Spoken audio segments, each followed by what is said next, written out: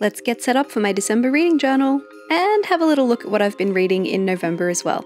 Hi, it's Erin. Let's have a cozy little 20 minutes together. Thank you so much for clicking on my video. I was admittedly pretty behind on my reading journal up until now, basically, so thank you for motivating me to stay on top of remembering what I've read. I haven't done a lot from my maybe next page. I am currently reading In the Weeds by B.K. Borison. It's a reread. I love that book so much. The others, not yet, but I have read a bunch of other stuff, so I guess it's been a mood readery month. I love my star rating stamp, and I have a link to it as well as everything else that I'm using in this video in the description in case you see anything and think that's a great idea. I should have that in my collection. It's so funny, The Ballad of Songbirds and Snakes wasn't even really on my radar. I knew the movie was coming soon, but I was looking for something to read and my library app had it available immediately, so I was like, sure, absolutely, let's start with that. I read The Hunger Games when I was in my early 20s and loved them and loved the movies as well, so I gave this one a go on audiobook and I really liked it. I saw one of my friends has reviewed it on Goodreads and her entire review just says trash 4 stars, and I was like, huh. I, funnily enough, also am giving it 4 stars. I don't know if I'd say trash. I definitely had a lot of revelations reading this book. I don't usually relay everything about the book that I'm reading to my partner, but for this one, I was pestering him constantly because he knows the source material, like he's read the Hunger Games books and watched the movies with me, and so I was like, and this, and this, and this, but also trying not to spoil things about the movie because we'll probably go see it together. It was fun. There was something about the way the narrator pronounces the main character's name that grated on me a little bit because it sounds like a body part, but anyway, we won't worry about that. I will come back and fill out the actual review spreads for these all in one go when I have the headspace for it, because I like to listen to audiobooks while I'm setting up my journal as well. But when I'm writing out the review spread, I have to turn off the audiobook because obviously I can't write words and listen to words at the same time. I'm not that talented. I've used my HP Sprocket to print off some book covers that I'm going to need to put on various pages. I have a short about how I use the HP Sprocket to print my reading journal covers for all of the books that I've read, so I'll link to that in the description in case you are interested in that. Flipping back to my November reads page, I'm adding The Takedown by Lily Chu. Absolutely loved this one. It's on Audible as an Audible original. It only just came out in November, it's a very recent one. I've also read Lily Chu's 2 previous books, The Stand-In and The Comeback, and they were both fantastic. I recommend them so much. They're usually set in Toronto, Canada, and they usually have characters with some kind of an Asian family background heritage as well. So really, really interesting stuff. This one is Hunger Pangs True Love Bites by Joy Demora. I'm not filling in the star rating for that because I was actually listening to it at the time that I was recording this, so I hadn't quite finished it, but I was close to it, and I finished it while I was recording this video, so we will go back and fill out the star rating for that later. Fun fact about that one, it was the book club book for my channel members' Discord for this month, which was so amazing. Thank you, James, for choosing this book. I really enjoyed it. We'll talk more about it later when we're doing review spread things, but for now, I added the book cover for my Literary Ladies book club as well, which is one that I have IRL with friends that I meet up with and we have dinner and talk about books. The November pick for the Literary Ladies was actually mine. It's The Binding by Bridget Collins. I went straight into that one as soon as I finished Hunger Pangs, so I've nearly finished that book as well, but not quite yet, so I can't give you a total rating, but I am very much enjoying it. The Cruel Prince I read right at the end of October, and then I went straight into The Lost Sisters, technically on October 31st, but I didn't have space for it within my October spread, so I tucked it in here. It's a novella that kind of goes concurrently with the events of The Cruel Prince from a different character's perspective, and I hate that character so much. So much. I can't even tell you. I wanted to add a small cover of The Binding to my maybe next page as well because I will be finishing that this month definitely. And I also read Twisted Love by Anna Huang.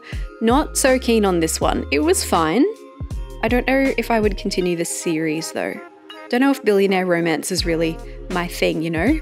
I have been doing the occasional kind of arty reading journal review spread. I did one for The Cruel Prince. It's not in any videos because it was kind of after I'd shot the October video, but I haven't been doing as many of them because I'm trying to conserve pages for my reading journal. I am going to run out. I think I am just going to squeeze the rest of the year into this book because I tend to average sort of between 7 and 9 books a month thanks to audiobooks and the fact that I like to listen to them faster than normal speed. This really easy layout I have been doing all year anyway for books that I either didn't feel inspired to give them an arty journal spread or ones that I just didn't feel like I had the right stickers and washi tape to complement. It's a lot less effort than a fully decorated book review spread, so I really recommend this as a starting point if you're new to keeping a reading journal, not trying to go too hard on every book, just making special layouts for the ones that you really want to make special layouts for, and maybe sticking to something simpler like this. I've been using the same setup for these for the entire year. I don't know if I'm going to do the title of the book in stamps next year because, oh man, that's gotten a little bit wearing. I'm a bit sick of it, you know? I'm probably just going to write it by hand, maybe some pretty hand lettering, not sure. I am going to be posting my new reading journal setup in the beginning of December, and I'm really looking forward to that. I haven't set it up yet, but I have some ideas, and I'm very excited. I am going to be using that mustard-colored Archer and Olive B5 journal that I got in one of the subscription boxes this year, it's still this year. Calm down, Erin. Wow, it's still November, chill. The one I'm using currently is from String and Space. It's their Star.Grid A5 journal, and I have really liked it, and it has been the perfect size for the amount of reading that I've done this year and from September to the end of last year. That's all fit in this one journal. So I'm looking forward to having a bit more space on a B5 page. Like, you know, the page is just bigger. I've never used a journal that big before since I started bullet journaling 7 odd years ago, approximately, so I think it's going to be a very interesting journey for me. Now I'm going to jump in and write my actual thoughts on each of these books in the pages that we've just set up for them. If you don't want spoilers, I recommend that you don't read what I'm writing, just to let you know. The Lost Sisters was a novella, so I really only needed half the page to write everything I thought about it. I'm going to leave that blank, and if there's anything else that will fit there through the rest of the year, I will probably just write it in there. I don't really care about chronology at this point. While I'm filling out the rest of my review pages, I thought this would be a good opportunity to tell you a little bit more about the Page Majors Book Club, which is the brand new book club that we've just started with my Hand-Lettered Heroes channel members in our private Discord server. Each month we're choosing a new book and we're all going to read it together. If we want to, it's totally optional, you don't have to, but you have the option to read the book each month. Each book gets its own channel in the server as well, so we can talk about the book as we're reading. And then at the end of the month, I'm trying my best to organize it so we can have a little voice chat and talk about the book in real time as well, because I think that's the part of my in-person book club that I really, really love the most. So I want that for everybody in our digital book club too. But you do have to be a channel member at the Hand-Lettered Heroes level, so if you would like to join in the fun, you can head to my channel. There's a link in the description that you can use to join. There might also be a join button under the video, or you might need to go to my channel and click on the join button. Then head over to the community page once you've joined, and there will be a link to the Discord server in there in the posts that are just for the eyes of the channel members. So come and join the fun. I would absolutely love to have you. It's a very lovely, welcoming community. We're all very accepting and warm, and also we talk about stationery and bullet journaling in the Discord too, which is also a fun time, so potentially a lot of interest crossover there. So if that sounds good to you, I would absolutely love to have you hit the join link down below and come and join the party. It's going to be so good. That's about it for the review spreads thus far for the month of November. One thing I haven't done in ages is go way back to the start of this setup and fill out just my general overall books read in 2023 list. I'm pretty behind on that, so we've got a fair few to fill in here.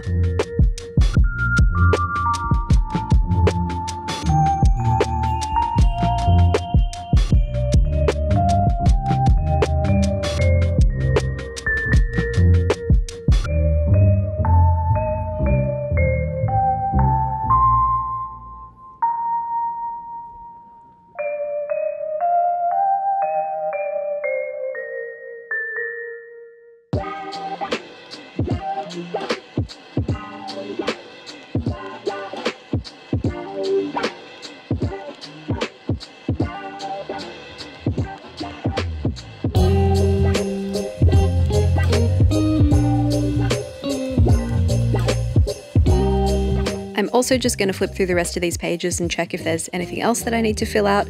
I haven't read Iron Flame yet, but I am going to soon. Don't you worry about a thing. This is going to be the takedown that's going to go in that space, but I'm going to save printing the cover until I have some other covers to print alongside it.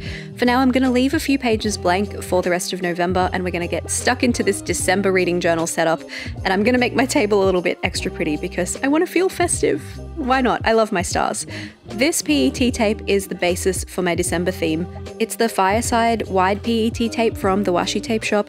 I love their stuff. It's from their Christmas collection this year. They have just come out. I have a discount code in case you would like to grab this for yourself. You can use my code ErinSmith10. It will get you 10% off everything at the Washi tape shop, and I will make a little affiliate commission as well for sending you their way. I'm also teaming it up with this text washi tape that's got this beautiful warm tone to it. This one's actually from the Petals and Parchment set, which I've had for ages. It was designed by my queen Anna from JOURNALSAY, one of my absolute favorite bullet journal content creators, and it's kind of like a textbook with descriptions and official names of flowers and things like that. I like just using it for texture. So I'm using it in each corner, and I'm going to layer it up with little vignettes from the PET tape from the Washi tape shop, little glowing Christmas tree things, very cozy vibes, which is funny because it's getting really hot in my city, but I want to pretend, you know, I want to live vicariously through my journal, I guess. And I'm also using some of these paint stroke dry brush gold accents that are from a sticker book that I got from Spotlight, but it's from a brand, I think it's called American Crafts, and I believe you can get this at Joann in the States, so I will link to the Joann link as well as the Spotlight link in case you are Australia or US based. This is going to be my December cover on the left side and my reading stats page on the right side. So I need some space for planning, but I don't need too much space, so I'm happy to really take up a good chunk of each of these corners with some decoration. I'm just making sure that I have the washi tape, the gold streaky vinyl sticker, and then a little bit of the PET tape represented in each corner. Then I have this amazing ornate letter washi tape that I got from JOURNALSAY a little while ago. I haven't used it yet, this is the first time. This is a really fun way to have like sticker letters to go in your journal. I feel like the way these usually get done is you get a packet with maybe 2 of each letter, and it's never enough. This way you get the whole alphabet several times over, which means you can kind of cherry pick through and find all the letters you need. It does mean you end up with a lot of offcuts, however, that you kind of need to work out how to deal with. I ended up wrapping mine around one of those plastic washi tape cards so I can continue using them in the future without losing it, you know? Ordinarily, I'd probably just use one of these for the first letter of a word and then stamp the rest, and I will do that elsewhere throughout the layout, but I wanted the December cover to have this like boom impact. So much pretty ornate. It's Christmas, right? You can get away with it at Christmas time. So I've done the whole word December, and I like it. I think it looks cute.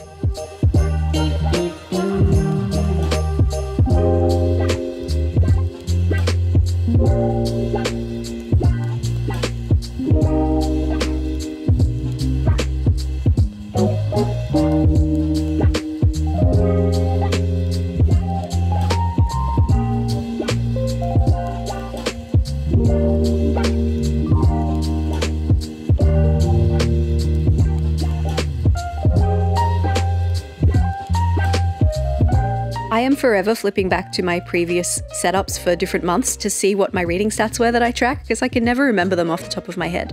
But at the moment I'm tracking the number of books that I complete in the month, the total number of pages read, the average rating of all of the books that I read in that month, the standout book for me that month, so the one that has stayed with me the most, or that I enjoyed the most, or that I identified with the most, whatever the situation is there.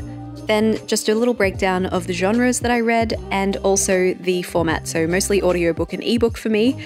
And I get all of this data because I track all of my reading through Storygraph, which is an app on my phone. I couldn't have all of that data so easily if not for Storygraph, so it's really helpful. I do still use Goodreads, but Storygraph is a little bit more user-friendly, I think. Now we carry on to the Maybe Next and the December Reads pages. This is just where I track the books that I actually read. You saw a little bit of this earlier in the November spreads. On the left side I'll have the Maybe Next, which is my kind of gentle name for my TBR because I think to be read sounds like too much pressure, you know? And I'm very much a mood reader, so sometimes I don't read any of the books on my Maybe Next list for the month, and sometimes I read all of them, and sometimes, most of the time, honestly, it's kind of somewhere in the middle.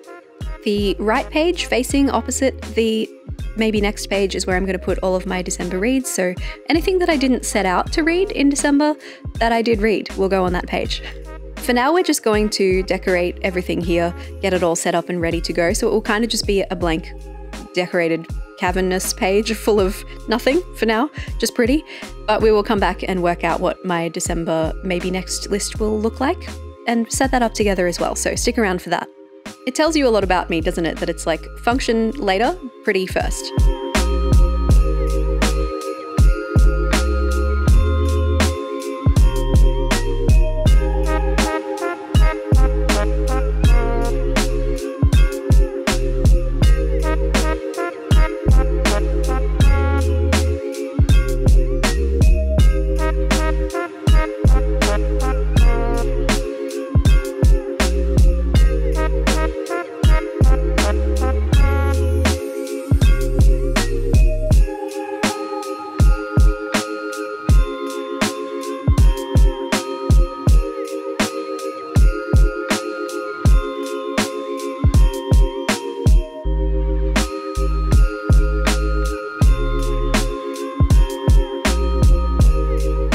This one is my Literary Ladies book club spread. It is where I like to have a little decorated themed page that goes with the others in the theme for the book club book that we choose for the Literary Ladies. We have not chosen our December read yet, but December will be the first anniversary of the Literary Ladies. We started doing this a year ago with a Christmas book, so I dare say we will be reading a Christmas book again. And it's kind of funny because last year none of us really liked the book that we chose. Hopefully this year we will do something that we all enjoy a little bit more. Ordinarily, we take turns choosing the book, but I think for this one we might all throw a bunch of ideas into a hat and just pick one out. So if you have recommendations for Christmas books that you've loved, please let me know in the comments. That would be really helpful. Thank you.